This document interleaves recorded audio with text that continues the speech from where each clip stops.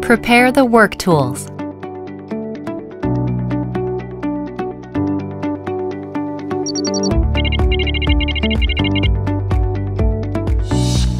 Open the terminal box cover by the tools.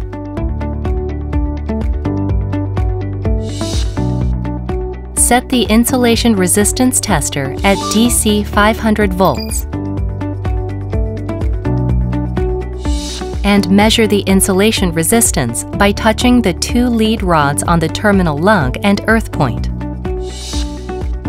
If the reading exceeds the reference value, it can be determined that the insulation resistance is good.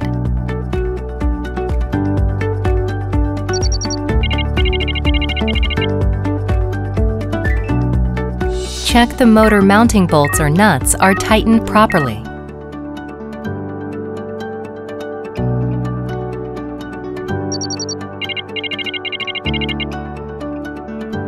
Check if the shaft is rotating properly and smoothly by rotating the motor shaft by hand.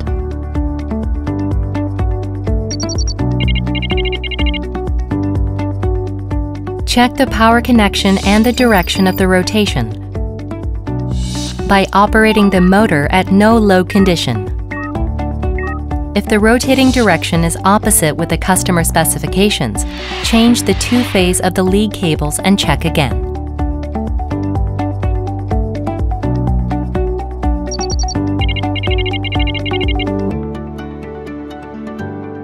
Check if the motor load is connected properly.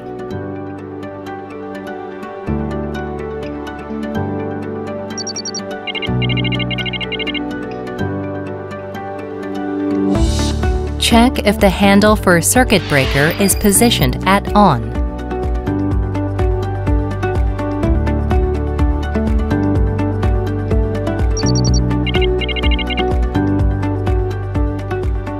If motors with the 1Z bearings or an open bearings has not been operated for more than 2 months, need additional supply of grease before operation.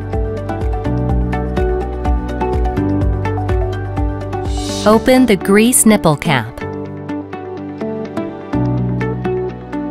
and using the grease injector, inject the right amount of grease.